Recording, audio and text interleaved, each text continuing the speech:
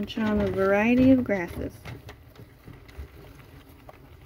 I was like, let me in.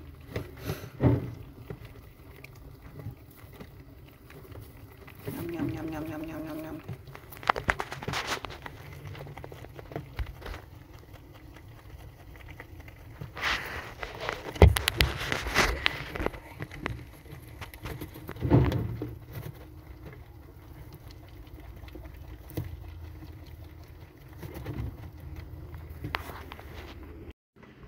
I think I need to get some extra feeders. So every day I bring out some grass for the babies when I bring them feed. And I'm always video them eating it. I give them, what is it called? Sunflower leaves.